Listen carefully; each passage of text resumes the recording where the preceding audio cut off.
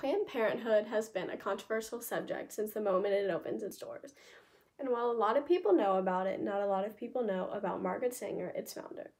Due to certain events she witnessed during her childhood, it caused her to become an avid women's rights activist and dedicating her life to the contraceptive movement, founding Planned Parenthood, and funding the research for the birth control pill. When you're done listening to my speech, you will be able to know the basics of her childhood, her activism, and her founding the makings of Planned Parenthood and the birth control pill. Coming from a large family herself, Sanger saw the struggles that her mother faced from trying to raise a very large family in poverty. She was born on September 14th, 1879 in Cornings, New York, to Michael Higgins and Anna Higgins. She had 10 siblings herself. Both her parents influenced her in her career in a very big way. Michael, her father, influenced her by instilling in her that she needs to fight for what's right, and he provided a good example himself by being very involved in promoting the women's suffrage movement. Her mother helped her and influenced her career in the way that she allowed her to witness her struggles and everyday life of trying to raise a family and raise 10 kids in poverty and what her mother went through. With no contraceptives or contraceptive information being available at the time, it was not uncommon for households to have very large families that they could not afford. Along with the normal challenges of raising a family, and her mother also survived 7 miscarriages. Whenever Margaret was 19 years old, she cared for her mother as her mother became very sick. And whenever her mother died, Margaret heavily blamed the fact that she had 11 pregnancies and 7 miscarriages, and how that deteriorated her body, and blamed that on why she died at such a young age of 50. Margaret Sanger in 1902 graduated from White Plains Hospital and became a practical nurse. She went on to pursue nursing, and it was then she met her future husband, William Sanger. Before continuing her education, she decided to not make that move and start a family instead.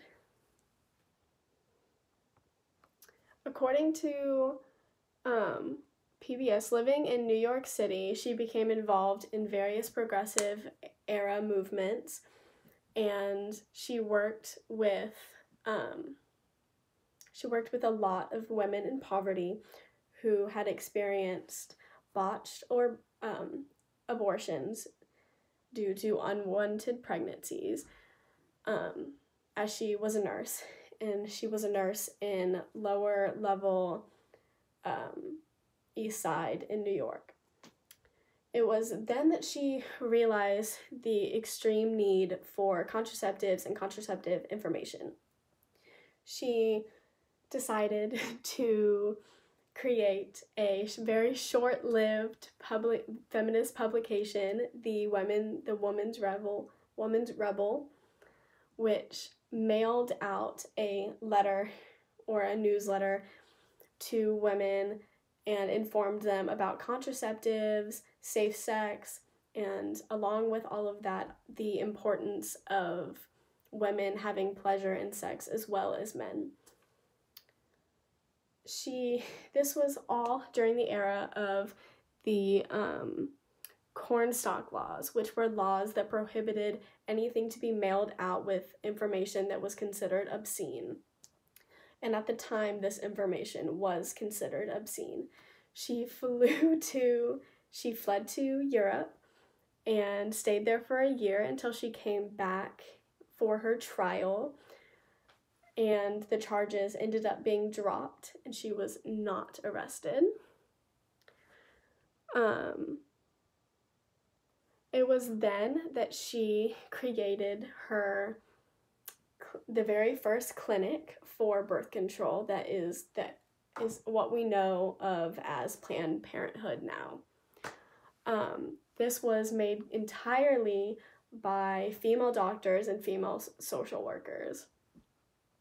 Within days of this being open, Margaret was actually arrested for what was considered she was considered a public nuisance. She spent 30 days in jail, and while she was in jail, she got major media attention and supporters. And while she did actually lose her trial and her appealment, the pressure that her supporters had put on the court allowed the court to create a loophole of sorts that states that medical officials can provide information to women, which is what Margaret used to continue her practice of Planned Parenthood and spread her word. It wasn't until she had actually retired from her career, although she never fully retired, but she retired as the CEO of Planned Parenthood, that she funded research and experiments to be held so that women could have an oral contraceptive that was safe, easy, practical, and a good alternative to having forced pregnancies, unwanted pregnancies that women, one, could not pay for, or two, just if they did not want it.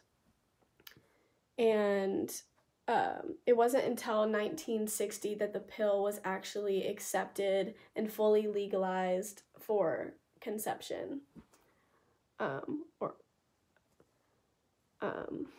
In conclusion, Margaret Sanger became one of the most important activists and created an entire movement that was influenced by her own mother's struggles. Firstly, she grew up in New York with her parents and her 10 siblings.